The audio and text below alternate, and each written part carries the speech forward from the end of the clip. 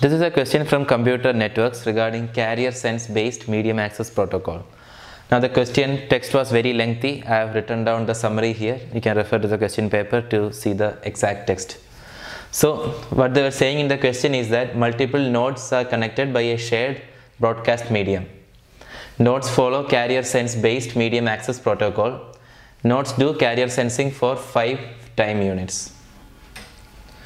So how it follows is, every node, when it has a packet to transmit, it will do carrier sensing for 5 time units, and if there are no transmissions detected in this 5 time units, they will start transmitting the packet, and if they detect any transmission, they will wait for the transmission to finish, and then they will do carrier sensing for 5 time units again, and if no collision is detected, that node will start transmitting. So that's how it works. Once the transmission is started and no collision detection is performed, so after starting a transmission, if some collision happen, the node doesn't care, it will keep on transmitting. All transmissions last for 20 units of time. Signal speed is 10 meters per time unit. Now in the question they have given a model where two nodes P and Q are located d meters apart, and P starts transmitting at time t equal to 0, and Q receives a packet to transmit at time t equal to 0. So it will start its carrier sensing phase at t equal to 0. The minimum distance d that allows Q to avoid collision is. Now this is the model they have given in the question. At time t equal to 0, P is starting its transmission, and here Q will start collision detection. Now Q will perform collision detection for 5 time units, and after 5 time units, if there is no collision happening, Q will start its transmitting at 5 after 5 time units.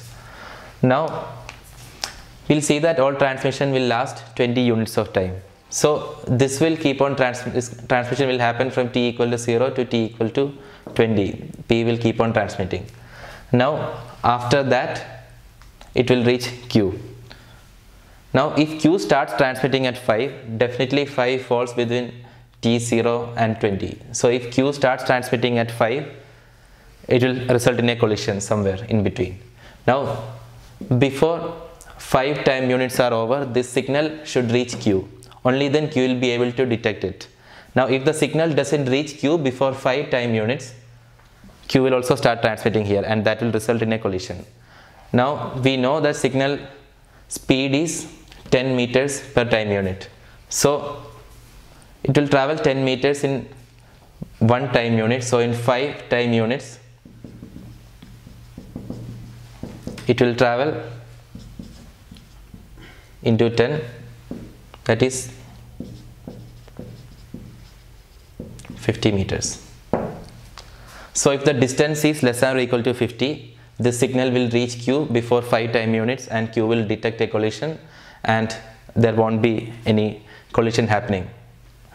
Q will detect a transmission and there won't be any collision happening, since once the transmission is detected, Q won't be sending again. But if the distance is more than 50 meters, the signal won't reach Q before 5 time units. So Q won't know P is transmitting, and Q will start transmitting, and it will result in a collision. So the answer is 50 meters.